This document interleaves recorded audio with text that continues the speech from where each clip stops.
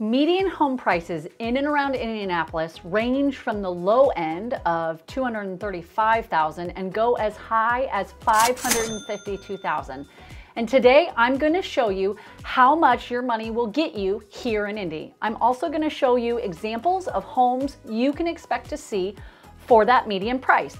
Now, if you're new to our channel, I'm Cameron Geesaman, your favorite Indy realtor, and behind the camera is my husband, Adam, and together we make educational videos about the area in addition to our cinematic video tours of all of our listings. Now, make sure to check out our other videos, and if you enjoy them, make sure to click that like button and subscribe to our channel so you're notified when we post other videos.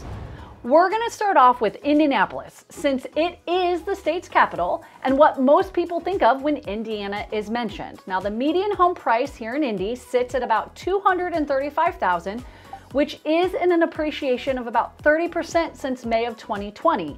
For this, you can anticipate getting a 2 to 3 bedroom home with about 2 bathrooms, and most are going to be ranch homes, usually built in the early to mid 1900s. And occasionally you'll get a newer home built in the 2000s, but maybe with less land.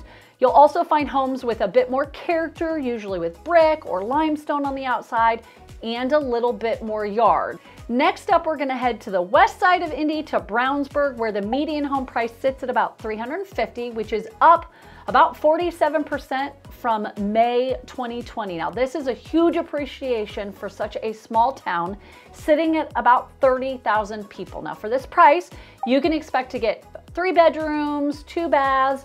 Depending on what you're wanting, you can find a ranch home with maybe a bit more land, or a 2-story with more square footage, ranging from 1,800 to 2,400 square feet. Now, Brownsburg is definitely an up-and-coming area and a desired location for the west side of Indy. Next up, we're going to head to the south side to Greenwood, Indiana. The median home price here sits at about $310,000, which you can expect to get a 3 to 5 bedroom home with at least 2 bathrooms, and will range from 1,500 to 2,100 square feet. Most of the homes are going to be built in the later 1900s and may need a bit of updating. On to the next area, which is the east side of Indy, is Greenfield, Indiana. Now, Greenfield is another smaller town with about 24,000 residents and a lot more cornfields, but it's growing. Now, the median home price in Greenfield is about $266,000. And the first spot we've talked about today where you can get a new construction home built for that median price. You'll find most homes will have 3 to 4 bedrooms and at least 2 bathrooms, and will range from 1,700 to about 2,000 square feet. Most of the homes are going to have larger yards because, again, it's on cornfields. Next up is Fortville / McCordsville. Now, you're probably wondering why I'm doing 2 in 1, and that's because they all feed into one school district. Now, Fortville has about 5,000 residents and McCordsville has 10,000 residents, so it's the smallest town on our list here today. This is probably one of the fastest growing areas, though, due to residents migrating from Hamilton County to there. The median home price here is about $385,000 and has been steadily increasing over the years. For the median price currently, you'll find mostly 4-bedroom homes, 2 to 3 bathrooms, and you may get lucky with a basement. Square footage in this price range is going to range from about 2,000 to 3,000, and most homes are going to be newer since it's a growing town.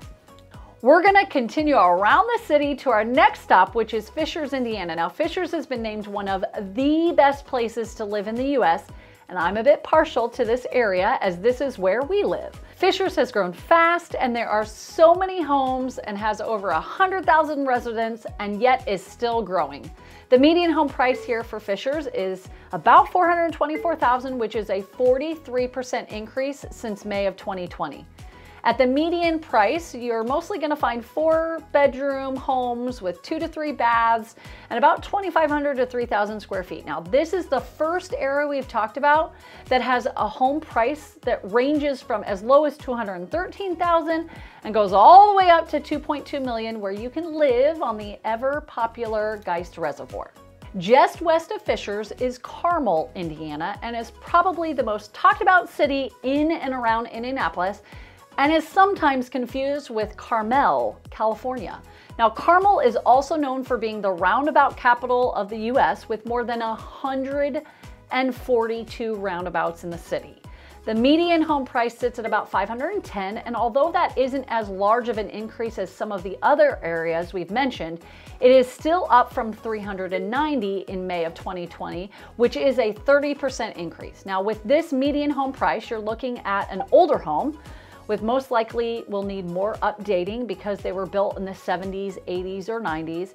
Because to be able to build a new home in Carmel, you're going to be spending well over that median price. You're probably going to get about 2,200 to 2,700 square feet, and most likely with a basement. Last up is Zionsville, Indiana, and has the highest median value of $552,000. Now, Zionsville is one of the smaller areas with about 32,000 residents. With a larger median price point, you're gonna find homes with basements and more square footage. Homes here are going to be probably 4+ bedrooms, 2+ baths, and range from 2,600 to 3,000 square feet.